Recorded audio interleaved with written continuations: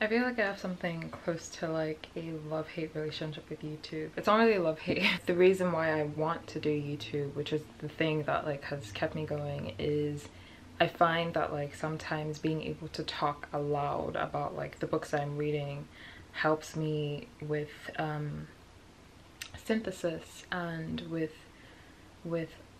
organizing my thoughts, organizing my feelings, and like writing, which love to do, have always done. Writing is like another way. I think writing just takes a lot of effort in the way that like sitting in front of a camera and like talking at length, I feel like I'm like there's all of these things in my head, and writing is another way that I'm able to channel that. It just like I feel like writing is a bit more of a difficult synthesizing like work, and it's definitely one that I value more, but like I still kind of am attracted to the idea of being able to like sit and like talk, because I don't feel like I'm a really good talker, and so that's something that I'm very much interested in getting better at, and figuring out what it is that I'm trying to say it concisely. I don't know. And then there's also the like I guess like journalistic aspect of like, you know, or like diary, like a journal, a reading journal type of thing, that this can kind of be. I feel like I've made countless videos like beginning in the same way of talking about my relationship to YouTube, because I haven't been as consistent as I'd like to be. This video that I'm making today is another kind of evidence for my inconsistency with YouTube. This video is going to be on all the books that I read for pleasure in 2022. 2022, I know it was kind of like a rough start, and I'm assuming it's because of school. It took me till March to like pick up my first like for pleasure book, and I decided to go with my second Gary Indiana read, and that is Gone Tomorrow. So I talked about how much like Horse Crazy was like a huge like it was mind-blowingly amazing to me in 2021, and Gone Tomorrow definitely has Gary Indiana's like streak of genius, and you know, his ability to like render the callousness of his characters. Gone Tomorrow is a bit darker too, follows an unnamed narrator, similarly with Horse Crazy. It sort of begins with him meeting up with this guy. They share a mutual friend in this director named Paul. At this point, Paul is dead, and so they're kind of like talking about his life and reminiscing. Similarly with like Horse Crazy, the AIDS crisis features in here as well. So Gone Tomorrow is divided into two parts. The first part is like the narrator is invited to a film set that Paul he's directing a movie in Colombia, and he's sort of like assembled this cast of like characters, and there's like these actresses and actors, and he's little like people, and they all suck. Basically, like they're callous, they're insensitive, they are near fascist, you know, like fascist. And the way like the first part of the novel is written is filled with these like portents. Like there's, you know, atmospherically, like it feels like something is asunder, like it feels like something's on the way that will, you know, like we're about to climax to something really horrible. And so every chapter kind of ends like the narrator is like filled with suspicion, or filled with, you know, and part of it is obviously like the way part of it is like the racial and like class element of like these Western American people coming to this South American like country, and they're in this hotel, and the way that they are relating with this environment. So there's like a serial killer on the loose, and they meet like beggars, and like soldiers are around like being cruel and tyrannical with the citizens, and so it's very much a mix of that. But yeah, there's this foreboding feeling this ominous feeling that like something is to come. And so in a way the second part kind of features as what comes, which, I mean, there's readings of that can be like, what is being said, you know, like, are we punishing these callous characters with AIDS? But yeah, the second part is definitely more AIDS crisis. It takes like the elements of Horse Crazy, that's like about illness and about the sort of like dry, horrible, like physical aspect of the disease, and like magnifies it in, particularly in like Paul, who contracts a disease. So we kind of like witness him deteriorating.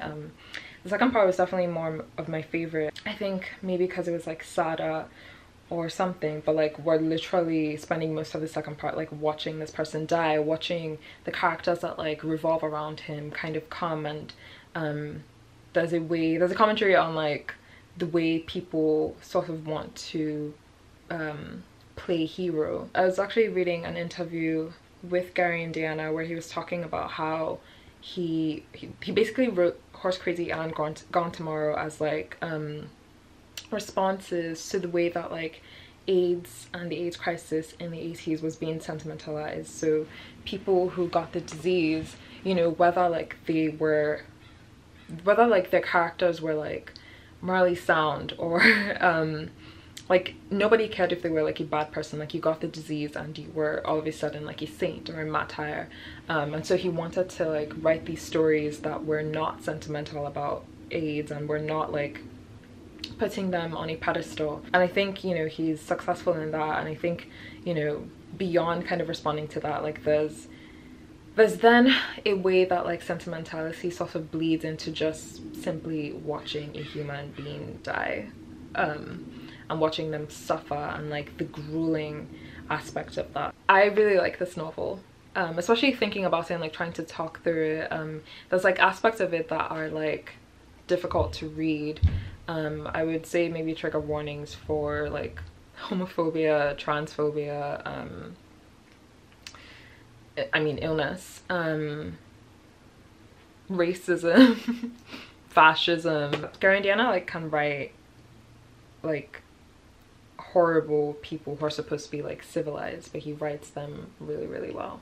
I followed that with the book that I think I took the longest to read. Not for reasons that's like the book's fault, I think it was just being in school. The Salt Eaters by Toni Cade Bambara. This was really great. I think I finished it being like, I really want to read more Toni Cade Bambara. She's someone that I kind of like heard about and like heard more about her in like a cinematic context of like filmmaking and her ideas of that. The Salt Eaters is basically, it's a novel it's a novel that's like very experimental in form. It's hard for me to talk about this, but I'm going to try. The events of the novel center around a healing ritual for this woman called Velma Henry, I believe.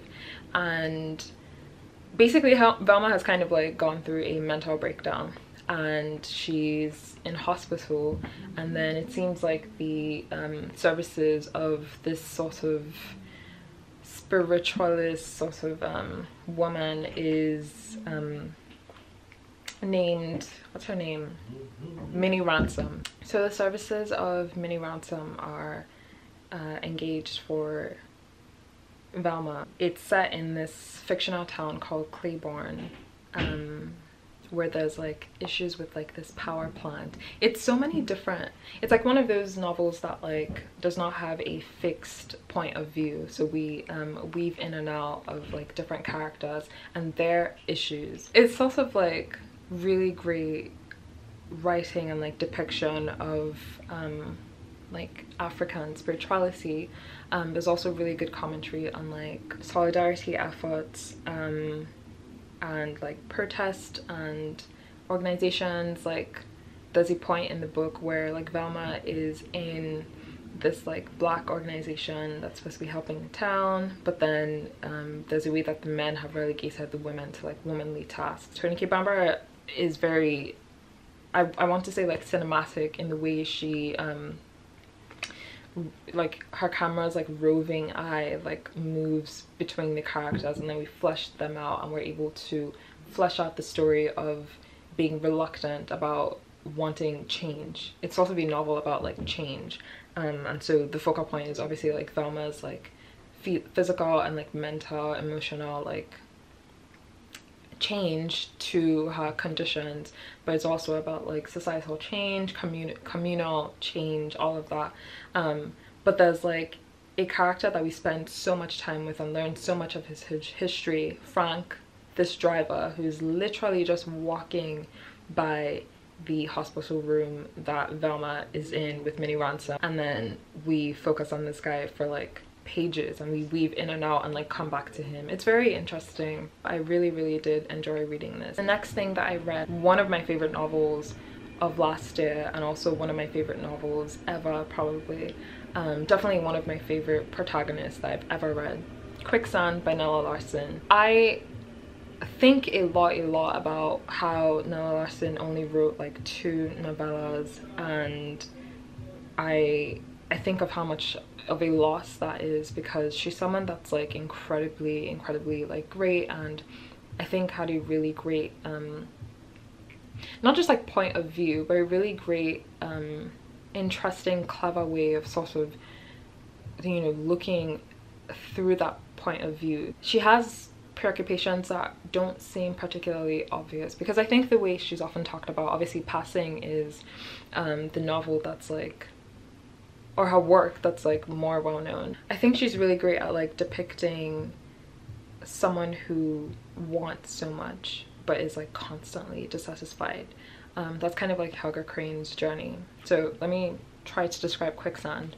But Helga Crane is a mixed race girl. We kind of begin the novel with her at the school that she's working at, and she is very much uncomfortable. So it's a school in the South, right?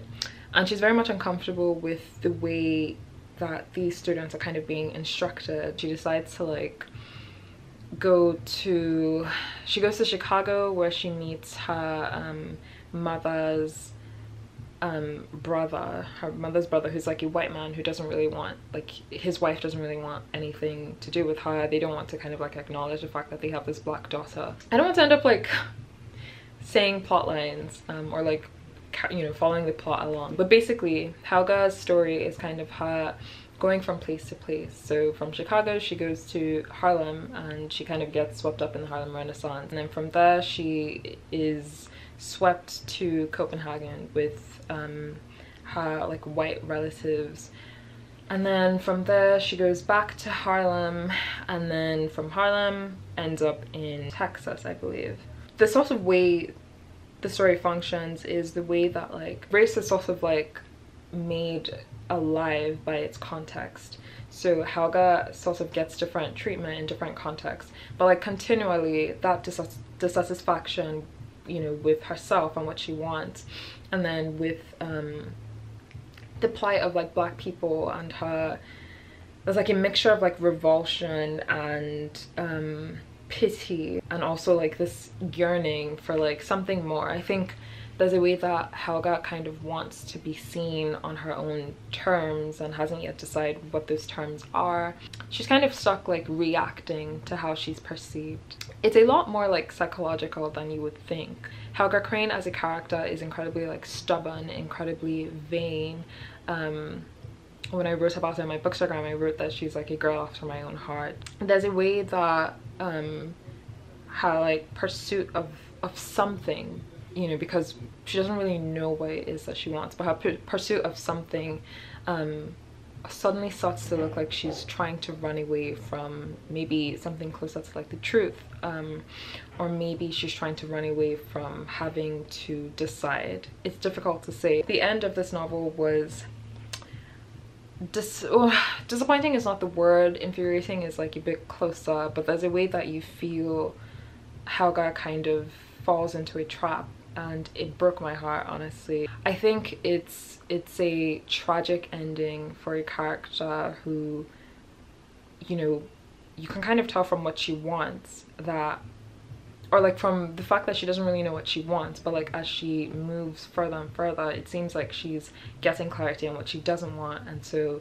it's heartbreaking or disappointing to see her kind of like fall into this trap that ends up being the last thing you would think of for this person. I loved this so much. Like this ended up being one of my like favorite novels of the year.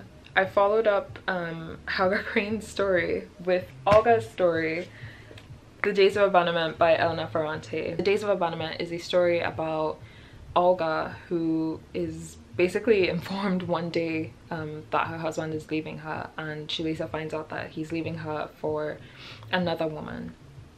Barely a woman. He's leaving her for a young girl, a girl that they knew like growing up, and it's a classic story, right? But what Elena Ferrante does is sort of paint this picture of Olga's spiral, and what she does with like her, you know, her spiraling is sort of play with conventions of like feminine rage and like feminine sadness, feminine there's a way that like Olga has sort of grown up you know, kind of being haunted by this idea of like the Poverella, who is a woman like in her youth that sort of goes through the same thing, and that woman like wails through it, and it's like her entire world is ruined. And so when a similar thing happens to Olga, there's a way that everything that she's been primed to be, you know, which is a woman, as a woman, you know, which is like a wife and a mother, has been sort of taken from her. You know, she is having to find herself anew, and the spiraling is obviously part of it. And so Elena Ferrante like takes it to like some really dark places, some really uncomfortable places. So she thinks about her femininity, and she considers like other things that might have led to her husband leaving her, and then at some point she sort of finds herself on the other side. So it's like a spiral, and then she realizes like that now she's free. She's basically free of the obligations and like the social obligations of being wife, and then she can kind of refashion like her life for herself. It's not that there were ways I found this like juvenile, but there was certain aspect of like her feminine concerns that I was like, yeah, okay, I feel like when it came out in like 2000 and something, like this would have been groundbreaking maybe, but like just maybe isn't now for me. But then I also really enjoyed like when it got dark, and like her spiraling and her thoughts on like herself as a writer too, because Olga is a writer, and like her thoughts towards like motherhood I thought were interesting. Yeah, so this was a really good read. And I followed that up with another one of my favorites of the year, Elizabeth Bowen's The Hotel. I read my first Elizabeth Bowen just like I read my first Gary Indiana in 2021. It's hard for me to like talk about, it was hard for me to like write about, but it was so good. It was so good. This is definitely like a novel of like manners. Made me think of like Edith Wharton. It's a novel about like a bunch of British tourists at like this Italian seaside. It's another one of those that like we have multiple points of views, but like our main characters and the people who sort of inhabit the novel at like the forefront, we have Sydney Warren, who's like this young girl that like seems to be confounding everyone. Like everyone's like, what's going on with this girl? And when we're introduced to her in the novel, like she is sort of involved in this mysterious relationship with this older woman, Mrs. Kerr, and Sydney is kind of like obsessed with her, is definitely you know, filled with admiration for her, but there's a way Mrs. Kerr kind of treats her with like indifference. It's hard to tell like her feelings towards Sydney. She enjoys like having Sydney kind of like trail around her. There's a funny part where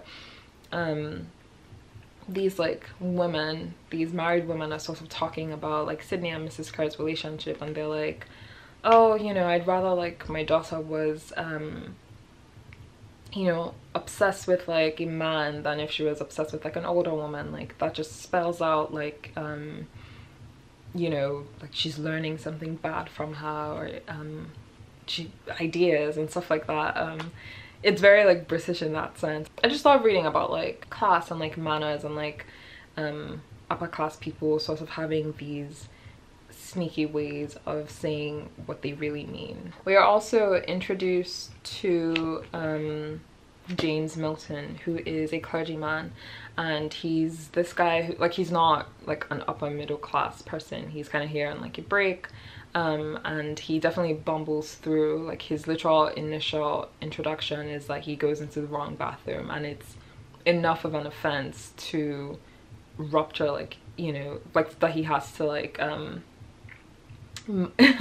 he has to like build relationships with people, and no one particularly likes him because he's not really one of them. James Milton falls in love with Sydney, and it's an interesting like dynamic to watch them. They have these conversations, and there's a lot of like dialogue in this novel that's like really great to kind of like see, you know, class and like what people are learning in terms of like manners. Another like major character is Mrs. Kerr's son Ronald, and Ronald doesn't show up until later, but he definitely like permeates through the novel as like he's someone that is comparative to Sydney. It's just one of those like interesting novels to sort of spend this much time with these people, seeing them interact with each other. I love like social dynamics and class dynamics and pairing, like this novel is literally just like two people get paired off and they go on a walk or something, and then they have conversations and you see how they interact, and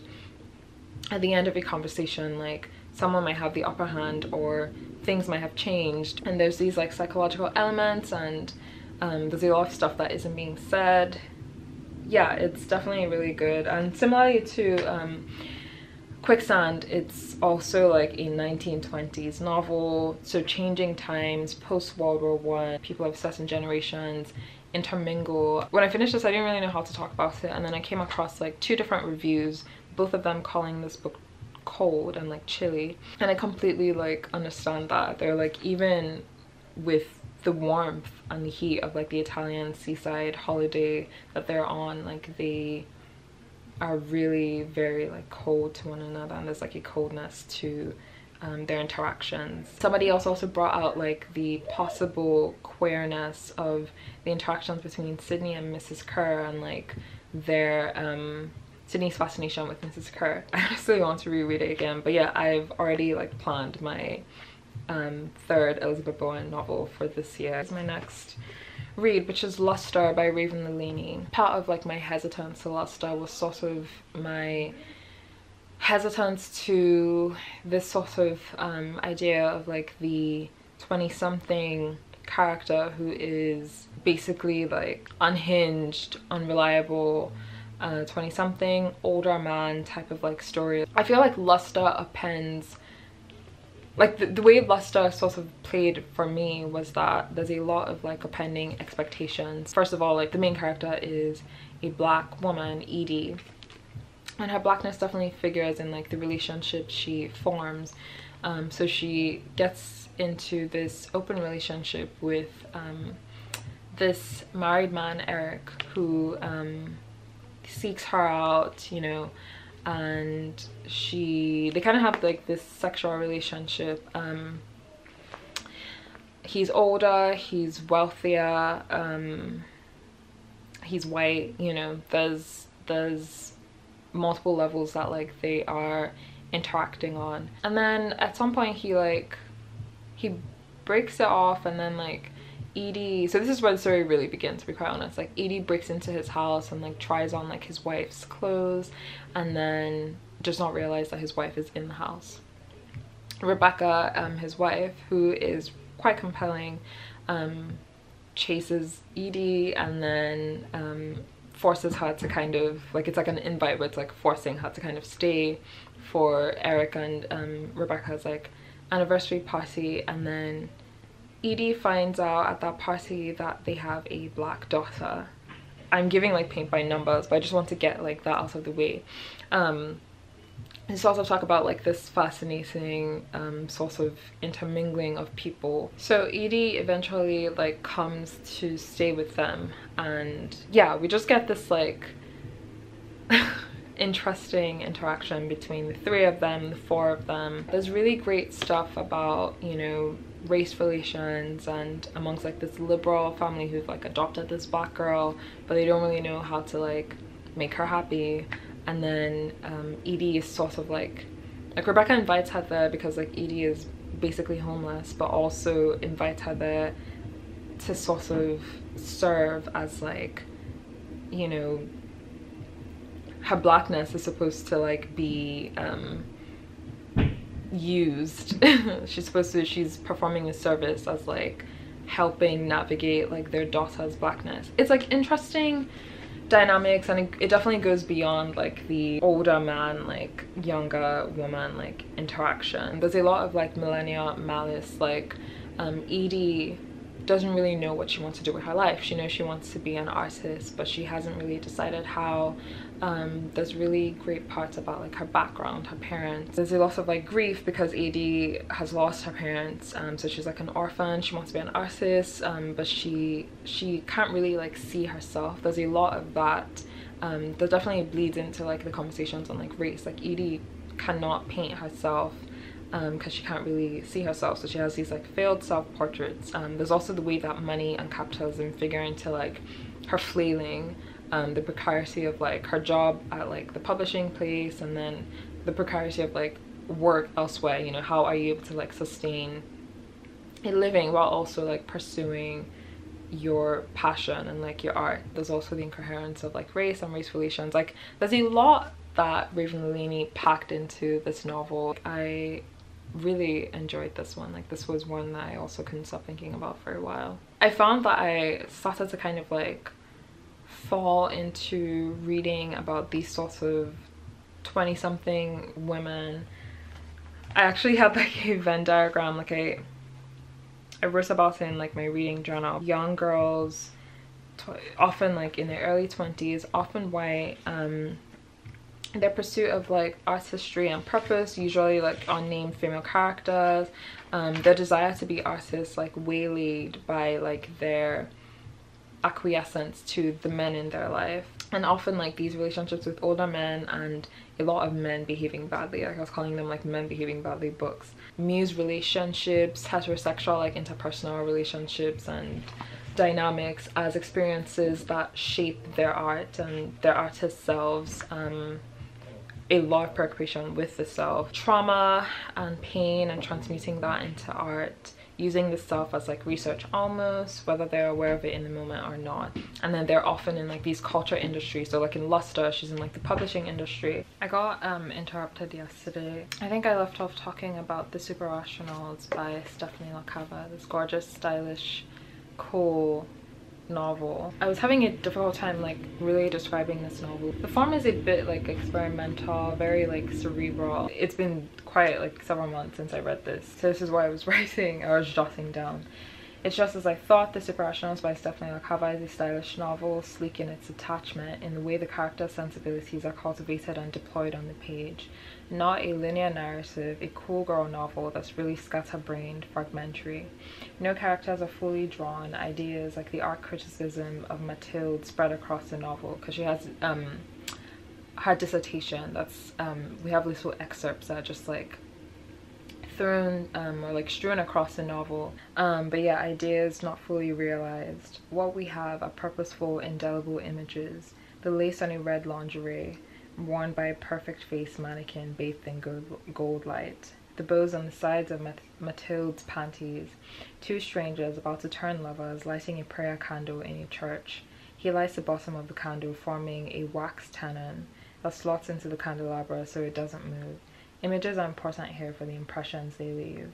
I also wrote, no one in the novel gets over anyone. Affection is not the thing articulated. Walking away from someone you knew, someone who knew you, is a difficult thing to let go of. So throughout the novel, and this is, again, I'm probably going to like talk about this novel as fragmentary as the novel itself is. It would be fun if I did like a reread and like had like a video dedicated to talking about like some of these books, because I just have like a lot to say. I just maybe need to get them more organized. But yeah, something else I was thinking of this idea of like learning about oneself from relation to and with others, lots of heartbreak, self-myth, and self-mythologizing, and also like self-illusion, self-delusion as well. The word vitrine kept coming across like in the novel, so like I kept like seeing it and I was like, oh, interesting, is this purposeful? And so I wrote, a word that repeats in the novel is vitrine, which refers to a glass display case. Seeing the word show up almost back to back on several occasions felt like a mistake or evidence of an incompetent writer. But as I meditated further, the word and its continued appearance felt appropriate, fitting. Material in the novel, in the minds of certain characters in the novel, is viewed through a hazy, frosted glass. More so, she's viewed as an object, not just objectified, an accessory for the men she encounters, something to prize, look at, something unknowable, something unfeeling like an object, easy to catalogue, to slot where needed and discard when not. I was also thinking about how mystery is attractive, but not in the Superrationals. Being thought of as mysterious is annoying for the feminine subject. It feels too much like being dismissed. And then I was thinking too of how the men, and like they're sort of typified as like bad men in the novel. It's almost like they seem to want and not want the women. So it's not just like a matter of, you know, whether they're convenient or seeing them as like a convenience or an inconvenience. The ego is bolstered by the power to dismiss, to look as an attractive, desired object and to dismiss it. And it was just like a bunch of thoughts that I was having and just like jotting them down, not a fully cohesive or realized thought. But yeah, I really did enjoy the novel. The book I followed the Superrationals with was one of my favorite reads of last year, and it's Sweet Days of Discipline by Fleur.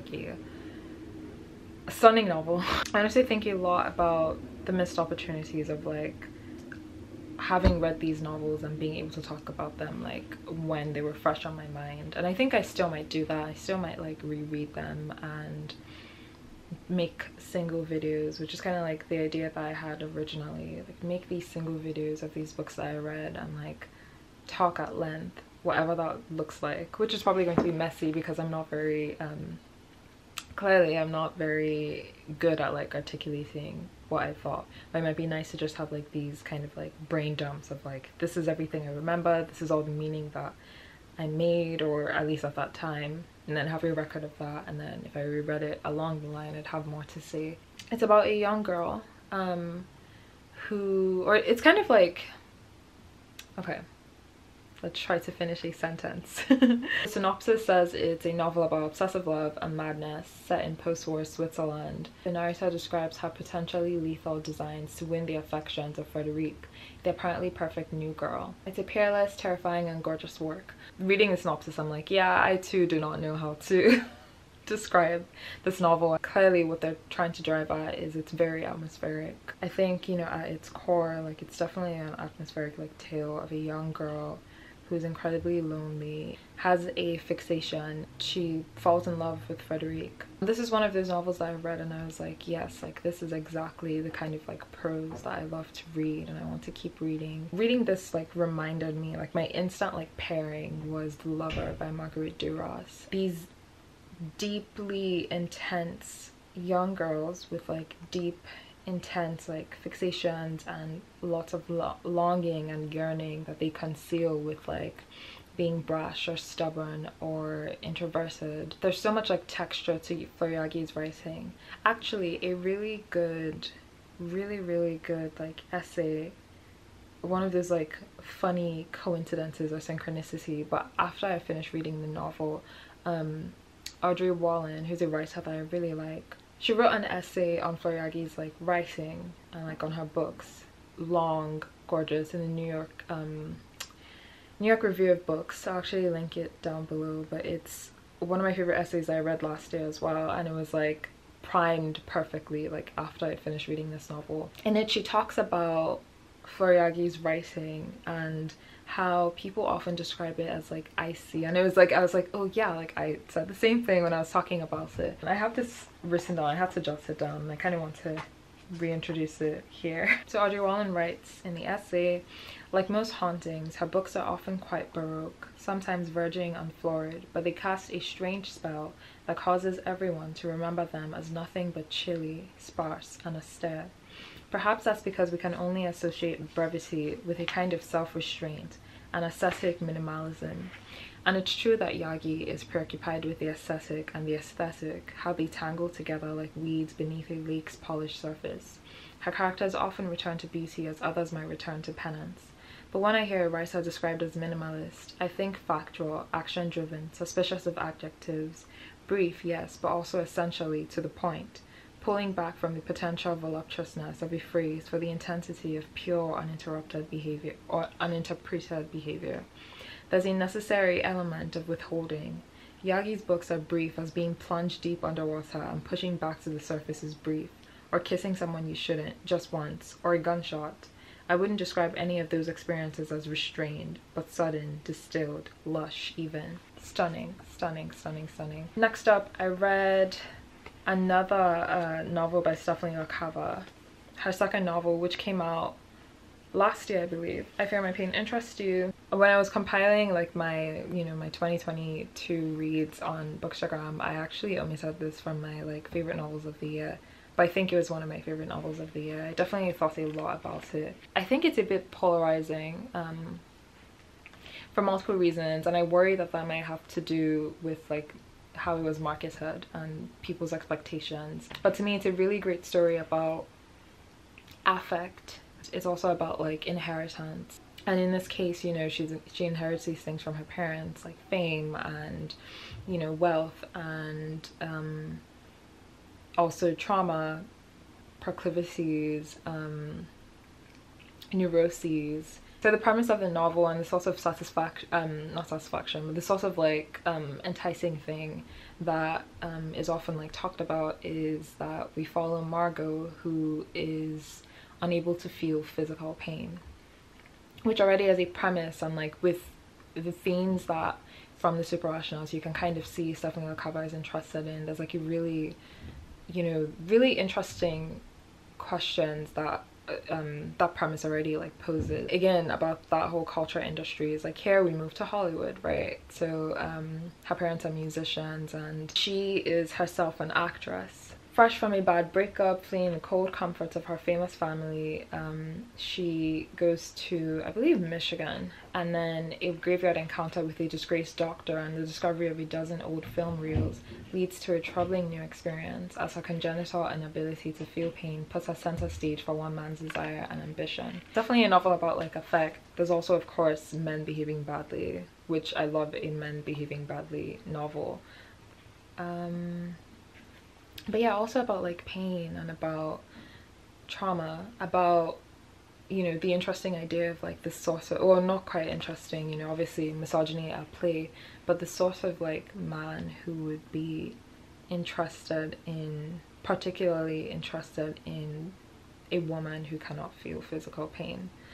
So definitely take that as you will. But yes, definitely love this. I've heard it described as like uneven. I don't really think so, but I do understand where people might think that. The first section of the novel sort of goes through Margot's like childhood and like her relationship with her parents, her grandmother, the director, and then we head to Michigan where it's more present. And then the final book that I read is one that I also like finished, could not stop thinking about. I actually read it in the course of one day, and I don't really do that. Like, that's not a thing that I do. I was sick and I didn't go to class, and I just stayed home and just read this novel, and it is Acts of Desperation by Nolan. I went back and forth on like how I felt about like the writing and about like Nolan's preoccupations as well, but I really stand in my truth of like this being another one of my favorites of last year, to be quite honest. It's so good about articulating like misogyny in particular, like in interpersonal relationships, heterosexual like relationships. There's a lot of like interesting things done with like the idea of like the sort of script that you fall into, but it's basically a story about an unnamed narrator, 23 years old, meets this older man, classic, right, and she falls in love with him, But it's a kind of love that like she's definitely using him and her obsession with him as a substitute for the fact that she feels empty, flailing, her own like ennui and like malice, or malaise, I don't know how to pronounce that word. It's a really dark depiction of like toxic, abusive relationships, but I was in particular like drawn to its ideas of like its depiction of like misogyny, and then its ideas of like this sort of script that we fall into in like relationships, and sort of, you know, the way that like it doesn't have to be like this, but she continually returns to this man, and it's so, there's a lot of like desperation and frustration that, you know, you feel and you have with the character. Really, really going into the masochistic element of these dynamics, which are often like glamorized and everything, but like really, really going into that, I thought was really interesting. Ideas of like victimhood and refusing to be a victim. Really, really great. Okay, my camera battery is flashing that I have spoken too much, but yes, those were the 10 books that I read for pleasure. It was a really great reading year for me, even though I had like lulls at some point. For the most part, I think I really like read like deeply in the way that I wanted to. Thank you so much for watching.